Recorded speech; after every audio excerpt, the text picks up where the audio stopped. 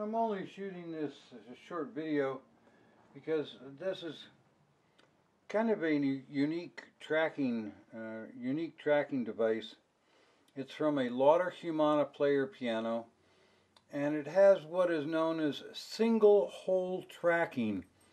In other words, there's only one hole on the tracker bar for sensing the edge of the paper, and it's on the left-hand side of the tracker bar.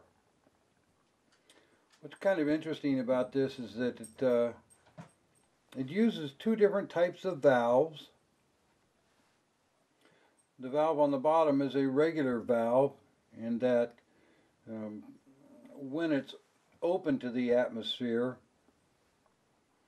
it sucks air out of a bellow. Conversely, the valve on top does exactly the opposite. In other words, when it's open, it actually vents air from a bellow, and when it's in the off position, it sucks air out of a bellow.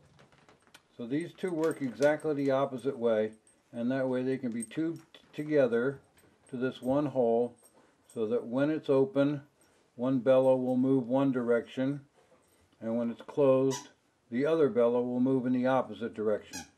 And here's how it works.